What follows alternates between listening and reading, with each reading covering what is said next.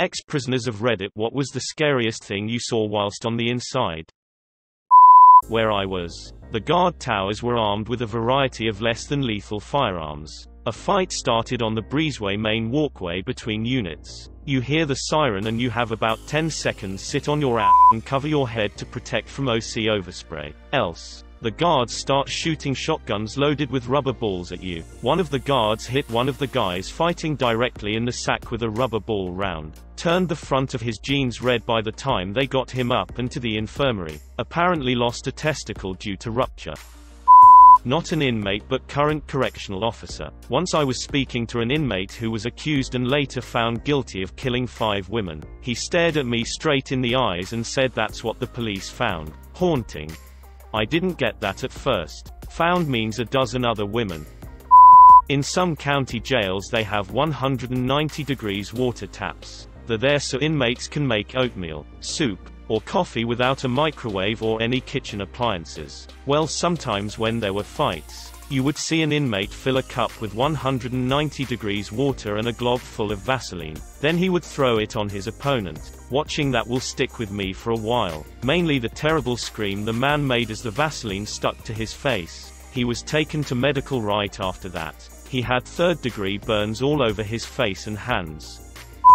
Prison officer here. If any of the ex-cons are reading this they may get a laugh out of it. I was working in a high-security at-risk unit where we housed prisoners with suicidal tendencies. One prisoner in particular liked to fill his mouth with his piss and and spit it on you through the gaps in the doors. One day I forgot to walk wide of his cell and all of a sudden, bam, he hit the inside of the door with the palm of his hand.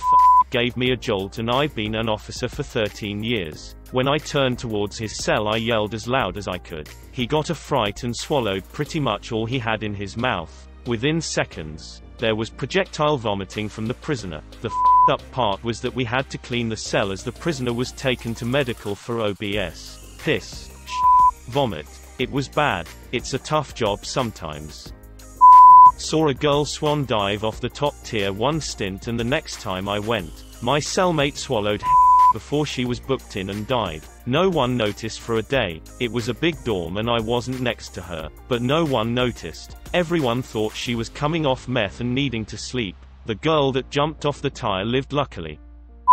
Obligatory, not a prisoner but an ex-correctional officer. I once had to work overtime in a segregation unit. The first thing that happens upon entering this unit is we get a call that an inmate who was out on a medical trip was coming back in, and was to be placed into a watch cell. This inmate had been taken to an outside hospital for cutting his arm from his wrist to his bicep.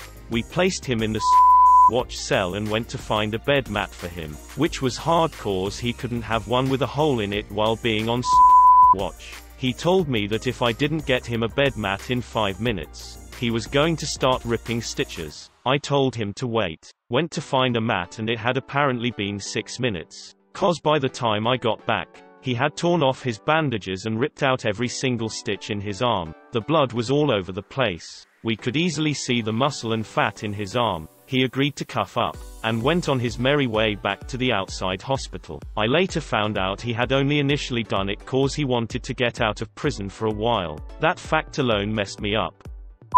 Not me, but my husband was in prison as a young adult. He said that they had a way of checking your ego in the spot he was at. The toughest guys would come up to you on your first day and ask how many push-ups you could do. If you were smart you would just sorta blow it off or laugh it off and move on. If you were a stupid show-off or had something to prove you would claim a large number or talk yourself up. If you did that then they would be all friendly and be like, oh, let's see it. So the poor guy would do as many push-ups as they could. The tough guys would gas the new guy up, acting friendly, pushing him to do more. They acted impressed and joked around. Then as soon as the new guy had done as many push-ups as possible they would jump him and beat him up. He would be helpless to resist because he had maxed himself out on push-ups. Afterwards any guy with an ego was normally really quiet for the remainder of their stay.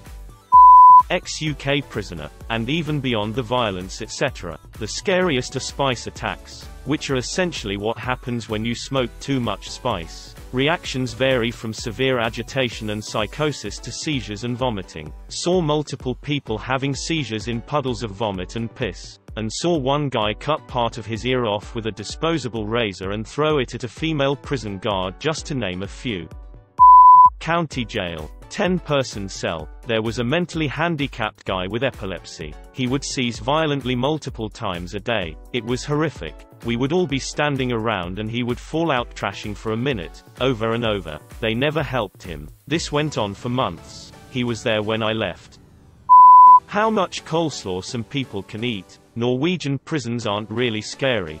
Swedish guy the first knows says his brother was in prison and his scariest story was of a guard having a stroke. I want to live in a country where the inmates feel something like empathy for their guards and vice versa. Okay, so I got a DUI in a neighboring county. I was going through a rough patch in life, so I said F it and never showed up to court. I figured catch me if you can. Well, fast forward a couple months and I end up getting into some shit and charged in my county. Boom, extradition. I end up in that neighboring county's prison. Rough stop to put it lightly. So one night I'm in my cell, which was on the second tier, second floor, and they bring some new guy in. Well, this guy keeps asking for phone calls, food, and just generally being a pain in the ass. So at one point a CO comes up to talk to him. The CO leaves and this guy is freaking out. He's screaming and yelling and banging on the door to his cell. He called me and he just keeps screaming this and the banging intensifies. It's now boom boom boom with him still screaming. Now, when the doors are closed and locked, there's about a 2-inch gap between the door and the wall. That's what he was screaming through. I see a CO walk up and here he called me and the CO had walked up, waited for him to scream and sprayed mace down the man's throat through the crack and just walked away. So for the next 45 minutes I can hear this guy gasping for air. It didn't sound good. They finally came back, drug him out of his cell and down the hall to this little shower. They cuffed him to the shower and ran water on him for a couple hours, gasping the whole time. They finally ended up taking him to the hospital. I did a couple years when I was young and dumb. The craziest I saw was actually in the county jail and not the state prison. The county jail was right on the Texas-Mexico border, so there were a lot of Hispanics. What was weird was the Hispanics born in America and the Mexicans from Mexico absolutely hated each other. I saw a Hispanic from Texas heat up a bowl of water until it was boiling in the microwave. We had microwaves in the tank and he then proceeded to throw the boiling water on a Mexican from Mexico's face and then beat the ever-loving out of him. That dude's screams will haunt me forever. I also saw a guy take a blade from a small pencil sharpener, tie it to a toothbrush and then slice a guy's face from ear to ear while he was sleeping. The guy lived, but it looked like a murder scene.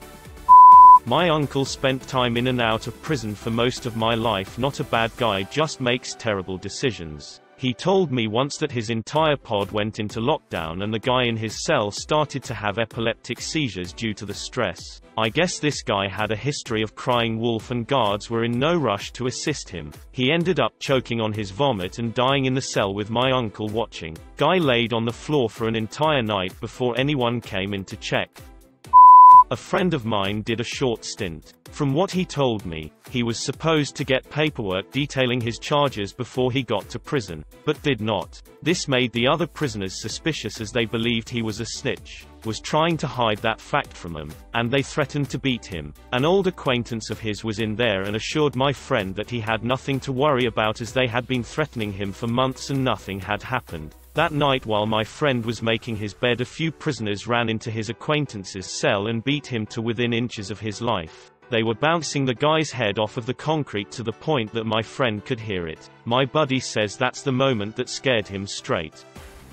I was in jail once waiting to see a judge. They'd moved me to 3 different jails in 3 days. For some reason he wasn't a troublemaker and was only in for driving on a suspended license. But I am big and scary looking. Anyways, when they transferred me to court, I was handcuffed to someone serving life and he was Aryan Brotherhood. I'm Hispanic, but look completely white and have a shaved head. He told me blacks were greenlit and that I had to swing on sight.